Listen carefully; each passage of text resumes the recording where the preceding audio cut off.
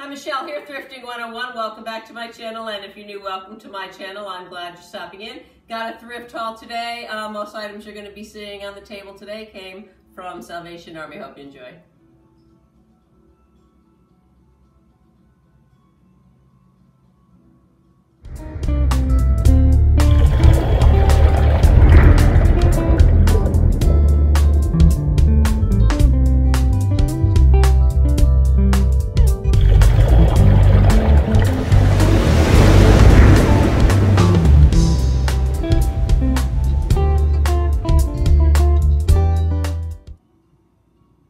I know I've been showing a lot of Bartlett Collins lately, and most of it has been frosted and hand painted, and I tell you that you can really identify Bartlett Collins easily once you get to know it. This piece is also Bartlett Collins, and you can see it has a nice frosted etching. They did a lot of that also. Actually, Bartlett Collins made a lot of different things. This pretty little piece dates to 1947. It's a sugar bowl. And the pattern is called Decoration 806 in the red band line. And I think I will ask probably $8 to $10 for it. I paid 50 cents.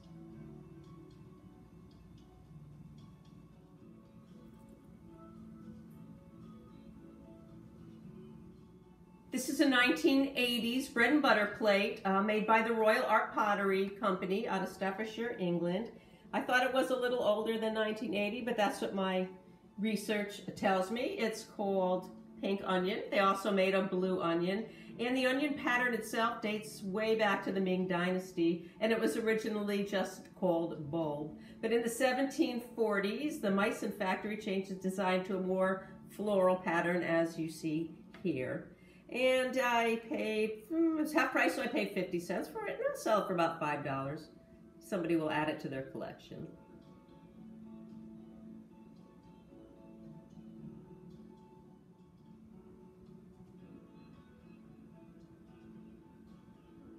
I paid 50 cents for this pretty little picture. It was made by the Plank and Hammer company. They were in production between 1908 and 1978. And the logo you saw before, I'll show it to you one more time. This logo here dates it from the 1920s all the way to 1978. So I don't have a real set year for when it was produced. You can see on this side also has a cute little flower. I'm going to sell it. I'm going to ask about $6 for it.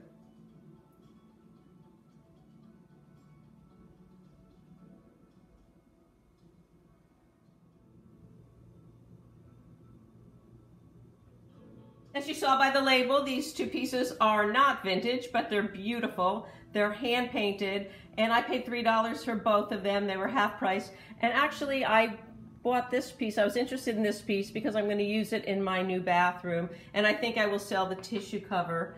And as I said before, I had the label with all the information I could want on it. It said Selena. I couldn't find anything on these, although I must say when I first started researching them, I actually thought when I picked them up they were glass, and I was handling them with care. At some point during my research, I realized, these aren't glass, I don't think. I gave it a good tap, and sure enough, I was right. They're not glass at all. They're actually resin, and resin is kind of a plastic. It's made in a mold, and it's kind of a classy plastic, I would say. They're beautiful pieces, though. This one I will keep. This one I will sell for about $25.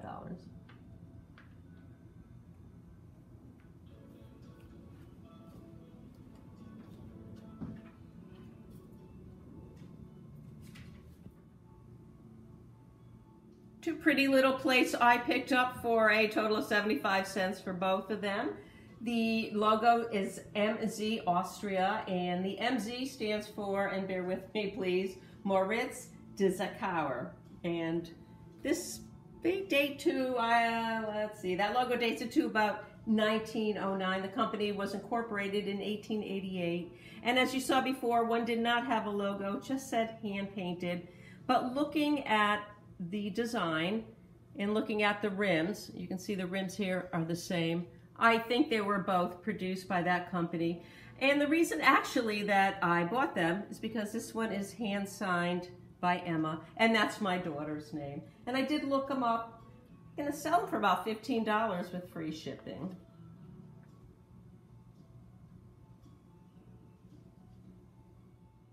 Paid $3 for this Corningware in the Sensations pattern. It's a Dutch oven. It was produced between 1996 and 1997. And I know in one of my previous videos I've shown you a smaller Dutch oven. And I said it was missing the wrong Dutch oven lid. I'm happy to announce that this one does have the right Dutch oven lid. It's extremely heavy. I think I'm going to keep it for myself. But if I were to sell it, they go for about $25, $35. Although my daughter did look online and told me, whoa, Mom, they're going for about $60, so I'm going to have to find out where she's doing her research.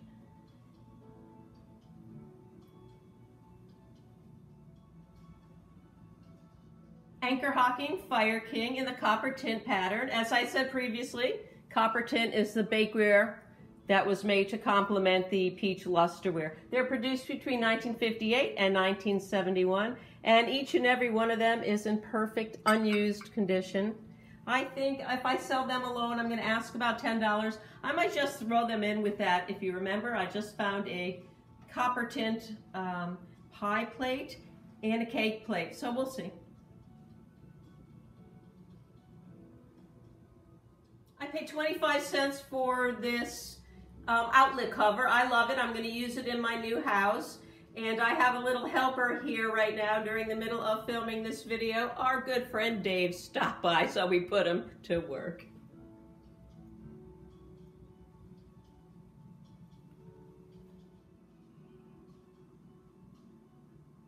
Paid 50 cents for these ornaments, and I couldn't be happier. They are dillards. They're made for dillards. And they're handcrafted cloisonne ornaments. I love cloisonne and I love hummingbirds. And you'll see in a minute just how gorgeous these are. Get them both out and show them to you one at a time. They're beautiful, perfect condition, and they actually move around. So I am going to put them away. I guess they look really pretty on the tree, but I'm kind of thinking about hanging them up just in the house somewhere. Aren't they beautiful? For those of you who aren't familiar with cloisonne, and I'm sure most people are, the definition of cloisonne, it's a decorative work in which enamel, glass, and sometimes gemstones are separated by strips of flattened wire, and then they're placed edgewise on a metal backing, and that's cloisonne.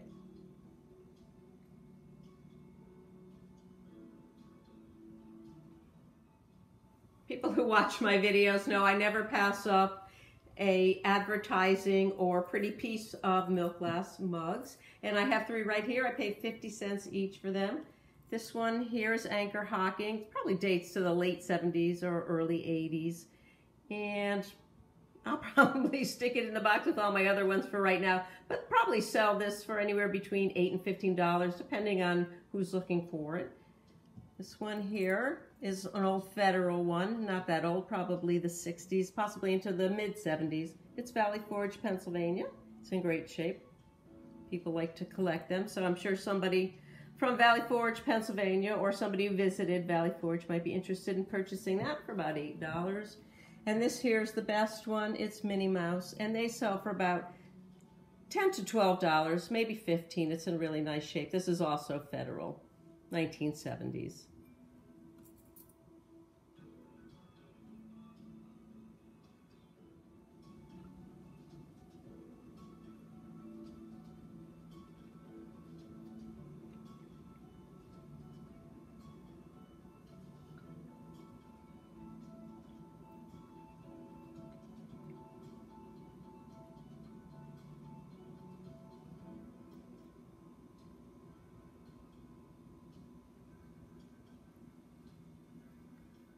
I saw these one day in the Salvation Army, and I thought they looked pretty cool. I didn't know much about them. I kind of passed on them. I thought they were a little expensive. I went back, and they were half price, and I had done a little bit of research on them, and I snagged them up. I got all of these pieces for $4.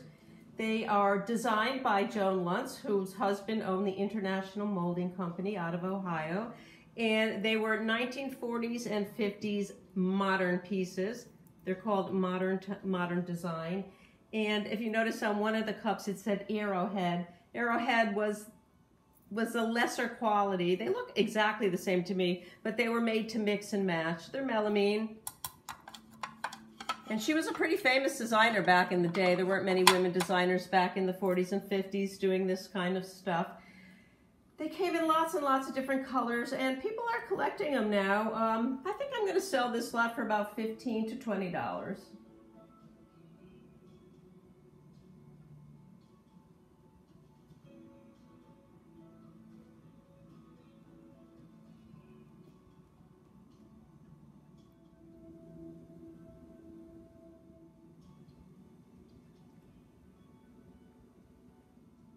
I'm always on the lookout for nice English bone china, or not even English, but good bone china cups and saucer sets that I can buy for under $2. I paid 75 cents for each piece here. I thought they were a set. I did look over at the logo on the beautiful saucer here and saw that it was Royal Albert, got excited, looked around for the matching cup. I really thought this was it. I didn't even look at the bottom. I should have, because it is not, but they seem to go together. And a lot of people don't mind mixing and matching. I usually wait till I get about 6 of them, and then I try to sell them off as a lot for about $40 to $60, depending on what I have. And as I said, this is bone china, and if you remember in one of my previous videos, I told you what bone china was. It is actually made out of bones, and it's translucent, and I don't know if you can see my finger running through here. I think this is a better shot here in the light. I'm going to run my finger behind it. You can see my finger through the plate. That's how you can tell it's bone china. You should be able to see through it in the light. I picked this up for $1.50. I love everything in boxes. I happen to especially love Princess House. And Dave here is going to open the box and show us what's inside. Come on, Dave. Don't break the box.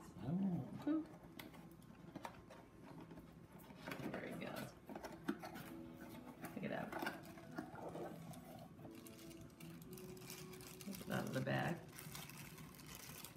You're very slow, Dave. Okay. Never been used, tag still on. What it is a Christmas canister holder, and it is called Sledding. Perfect condition. Show you every bit of it. I already have it listed. I'm asking $25 for it. Thanks, Dave. So like I said in a previous video, my thrifting New Year's resolution is to stop buying casseroles without covers and to concentrate on buying the covers to fit the casseroles I already have. And I did right here. I paid $1 a piece for them, and they'll fit my Corningware just fine. Just fine. And I also picked this up for 50 cents. I think I've seen these before in one of my videos. They are a twist lock holder. Let me see if I can get this on. For Corningware. It's made by Corning. Okay. You pick it up. It's hot. You don't have to worry. Put it on the table or your trivet and take it right off. They sell for about $3 or $4, but I like to hang on to them.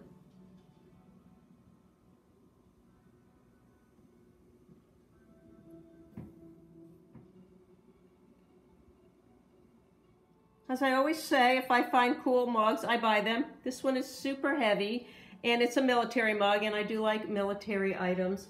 I did not know what that stood for. It obviously says the 88th Flying Squadron. It's actually the U.S. Air Force Training Squadron, and it was made in Westford, Massachusetts, Mill Art Company. Or actually, it was imported, I should say, for the Mill Art Company. Super heavy, as I said. Military items sell really well. I've only seen patches of these. I haven't seen any mugs. The patches sell for about $5. I think I'm going to ask about $20 for the mug.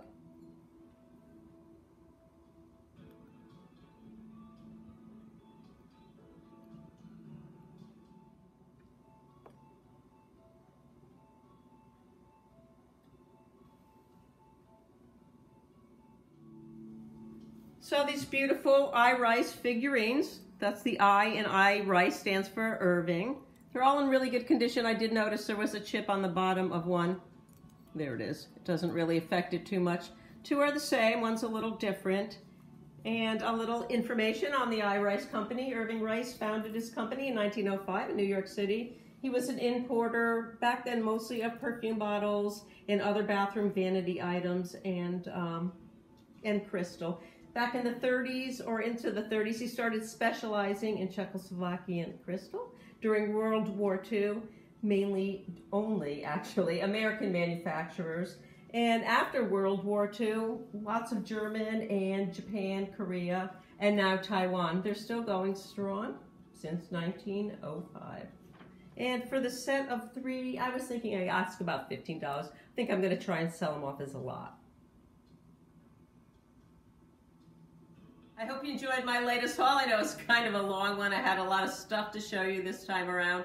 I'm going to be busy listing on eBay tomorrow. Please visit my eBay store. If you see anything you like, let me know and I will give you a good discount. Thanks again for watching. Don't forget to like, share, subscribe, and most important to me, leave a comment. See you again real soon. Don't forget to like, share. Did you say glyke? Like? Revin. This is a little bread and butter plate made by the boy, oh boy. The 25 cents cover for the switch plate. It's worth $5.